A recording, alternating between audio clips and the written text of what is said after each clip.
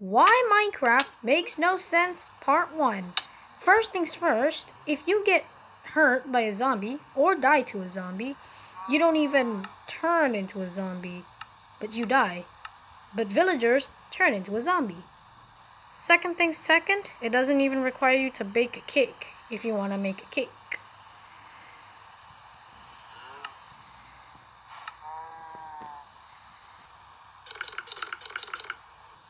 Third things third, if you want to drink a milk or a milk bucket from a cow, you don't even need to steam it.